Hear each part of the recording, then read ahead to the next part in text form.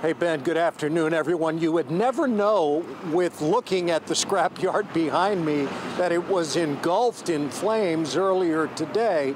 And the fire officials say they've been here before.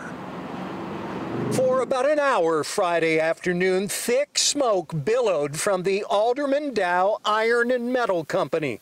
So what could have ignited the blaze? It could be very fierce, so friction should be one, heat could be another. Heat can combine with vapors or even a splash of gas. And officials say fires at scrapyards are not uncommon.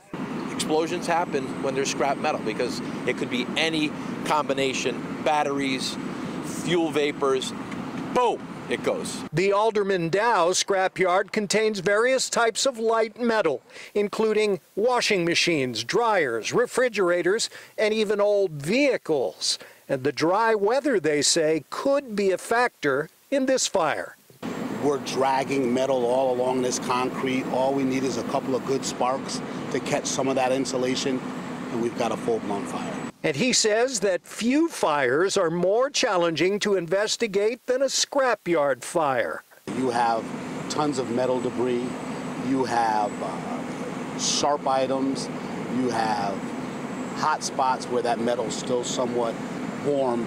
And while it was fortunate the wind was not blowing in the direction of nearby I-95, the smoke was pushed toward some Fairhaven neighborhoods. You know, we'll meter once we get a moment to do so.